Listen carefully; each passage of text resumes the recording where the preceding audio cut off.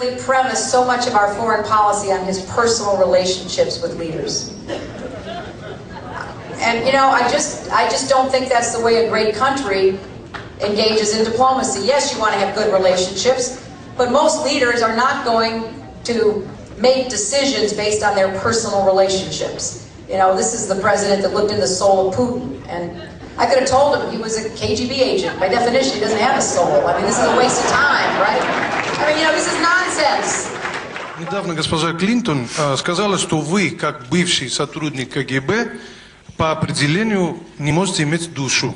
Неужели ваша душа или то, что по определению госпожи Клинтон есть вместо нее, не среагировала на такое заявление? Я думаю, что как минимум государственный деятель должен иметь голову.